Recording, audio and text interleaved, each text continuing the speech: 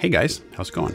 Today, I want to talk about two things. Number one, using video references to improve your animation, and two, thinking about weight when you animate and why it will make your animation so much better. So first, I'm going to animate a stick figure tossing a ball up in the air, because what's more exciting than that? I always like to do the first 3 or 4 pages the same, just to kind of give a split second before the movement starts. Okay, starting to bend down. Have him bend at the knees a little bit. That's always good. All right, let's take a look so far. It's always nice to check your animation every few pages, or just, or sometimes every page. I have to admit, it actually looks a little better than I thought it would.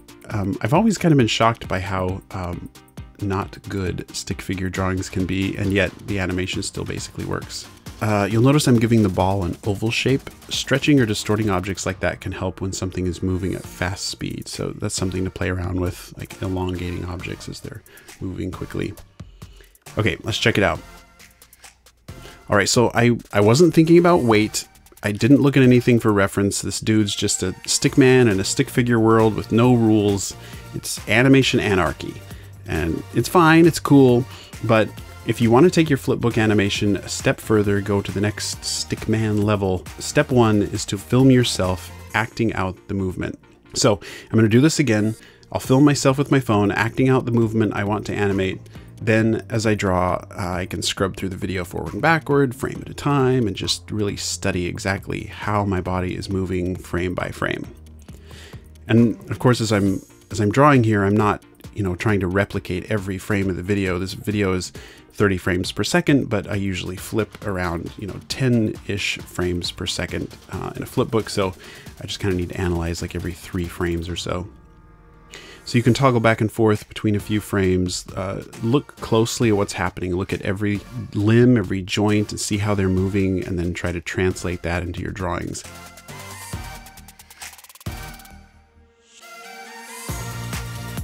One thing you can tell already is that this ball is not heavy at all. When the stickman figure lifts it up, there's basically no drag. It's just right up and quickly moving up. Again here though, I'm making the ball a bit oval shaped because it's moving quickly. So I want to do this over again because there isn't much of a sense of weight, but it is looking a little better and more realistic than the first version. One reason looking at video reference helps is because you often see things, little movements that you never would have expected or realized were there. You might notice your elbow moves in an odd way or something. And when you can take that little detail that you notice and add that subtlety into your animation, it's just that extra bit that adds to the believability of it.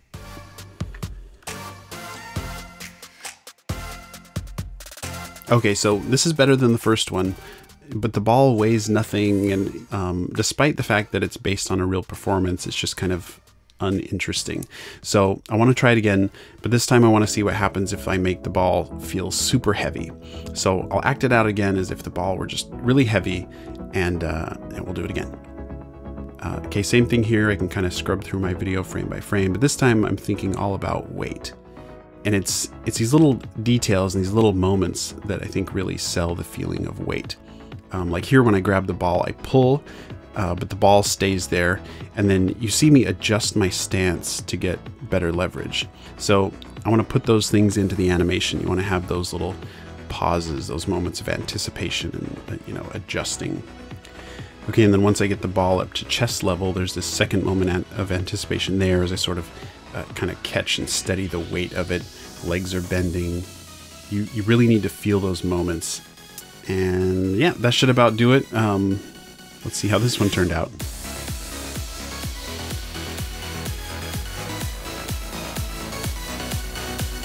Okay, one word of advice.